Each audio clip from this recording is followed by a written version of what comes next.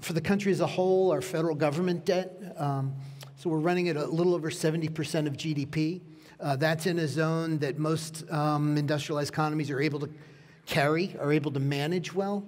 But the danger lies at a period starting 5 to 10 years ahead, where that trajectory starts rising and our debt starts growing faster than our income and ability to repay.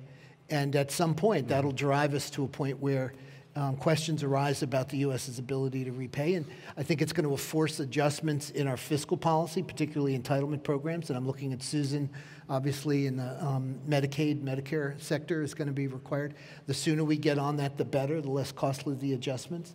And I would hope that that dialogue you talked about, Chris, is renewed in the wake of the budget deal we just had, which is going to add to that launching off point. It adds to the debt that we're going to have at that point where things start taking off in 5 or 10 years.